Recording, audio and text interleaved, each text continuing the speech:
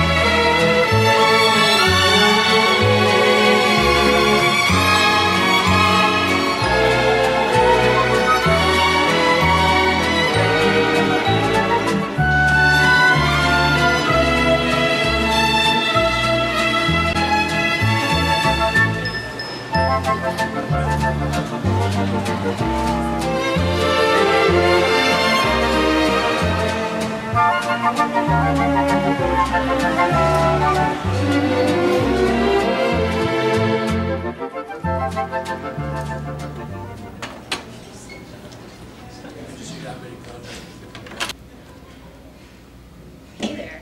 Hey. Do you know what creature made all that food you're eating? I don't know.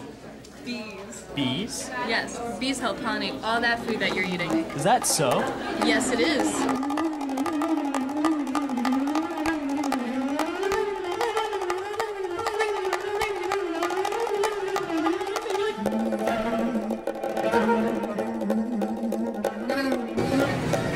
About bees are very important. Pollen and switching stuff back and forth with fruits and vegetables.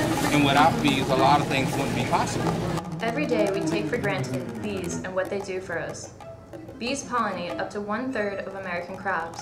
And while native pollinators can pollinate up to 30% of these crops more efficiently, bees are far easier to place and make up for their inefficiency with sheer numbers. Bees sure are wonderful. They sure are, but they're dying off right now. Scientists don't know why, but I do. Cell phones. Colony collapse disorder is a syndrome affecting the western honeybee colonies. Colony collapse disorder, also known as CCD, refers to the abrupt and complete disappearance of adult bees from their colonies. Causes of CCD are unknown, but there are many theories as to why bees are abandoning their homes.